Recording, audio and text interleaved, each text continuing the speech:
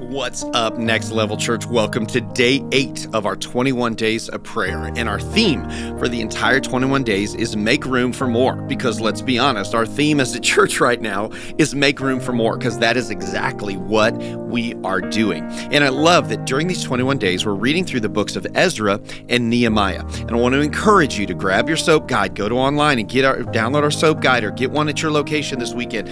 Make sure you're reading these chapters with us every single day. Get into the habit of reading God's Word, and then SOAP, S-O-A-P, which is how we apply one verse that we read that day to our everyday lives. So each one of these guided encouragements here over these 21 days are going to run in alignment with our SOAP guide. So today, day 8, we're on Ezra chapter 8. And I want to draw our attention to verse 31. Ezra chapter 8, verse 31, it says this: "On the 12th day of the first month, we set out from the Ahava Canal to go to Jerusalem." And then here's the phrase I want us to see: "The hand of our God was on us, and He protected us." He protected us from enemies and bandits along the way.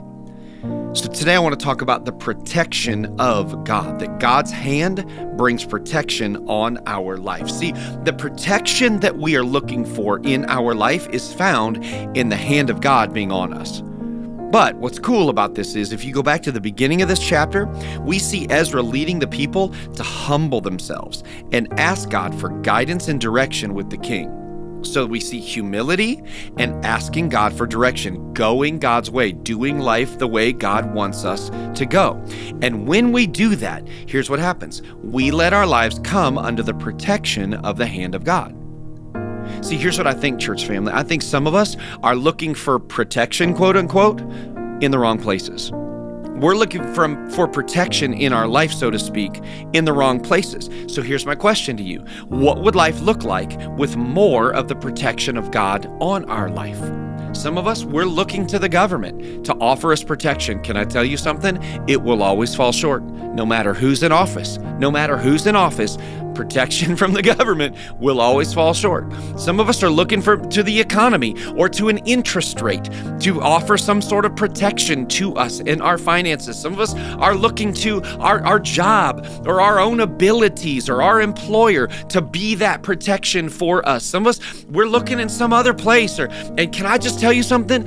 The protection we need is from God. I was thinking about like swimming like as a little kid, and I remember swimming in our swimming pool we had in Indiana, and all through the summer we'd swim. And so one year I got a big old Super Soaker squirt gun. Remember those water guns called Super Soakers? I got one of those for my birthday. And other than that, you know, like the other little squirt guns we had in our family were just these little bitty things. Remember those little ones, like those 99-cent ones you could buy at the drugstore or whatever? I remember. So like as soon as I got a Super Soaker, it changed everything for me. Like when my friends would come over, we'd be swimming in the pool and I'd dig out those squirt guns and I would hand those 2 little squirt guns to my friends, and then I had the Super Soaker. Well, guess what? Those little bitty water guns, they didn't stand a chance against me, man. I had that big old duffer. See, I was protected. You know why? Because I had a Super Soaker blaster squirt gun. Hey, listen, if you're looking to anything else in your life for protection, it's like you're trying to fight the battle with a little bitty squirt gun. And the enemy, I'm just telling you, he's sneaky. He's nasty. He's got a Super Soaker power. Well, the only way to fight that is with Super Soaker power ourselves. And you know where that comes from? That comes from God. So how do we get that? How do we get that in our life? Let me challenge you today. Come on, we're on day 8. We're in the deep water now. Let me challenge you. Here's how. Humility and obedience. What brings the favor of God on us? What brings the protection of God on us? Humility, when we humble ourselves, and when we're living a lifestyle that's in alignment with God's Word, with God's way of living life. So here's my challenge to you today, church family. It's time to stop playing games.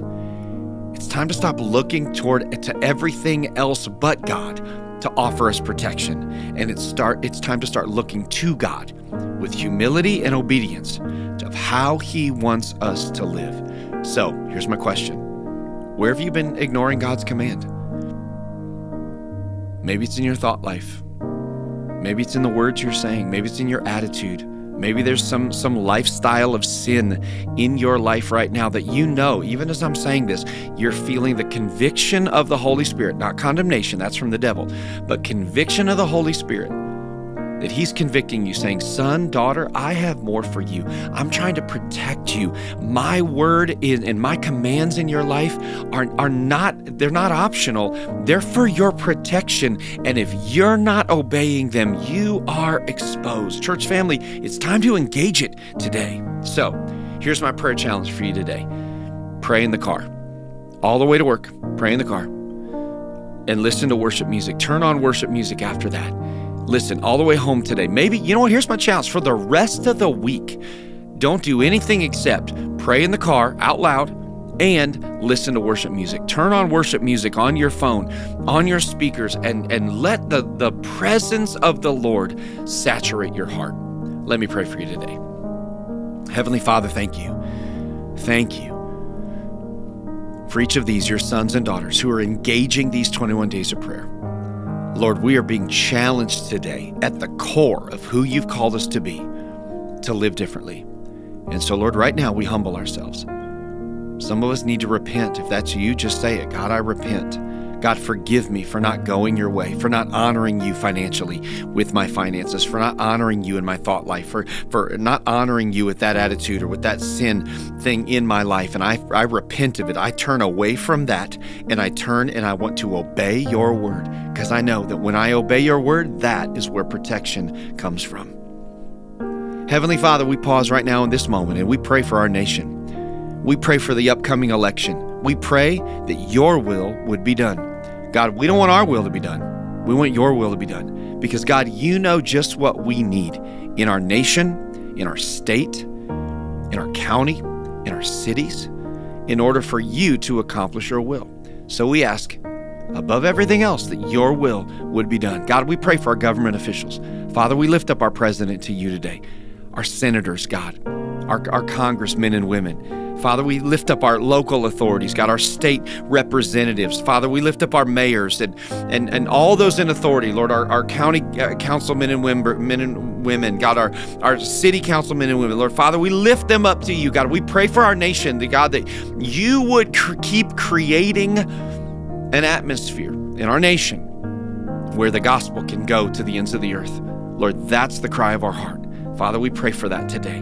God, I thank you for each one of us. Lord, you're taking us deeper. You're calling us higher. May we live with humility and obedience to your word today, in Jesus' name. And everyone who agreed with that prayer said, amen. Love you, church family. See you tomorrow.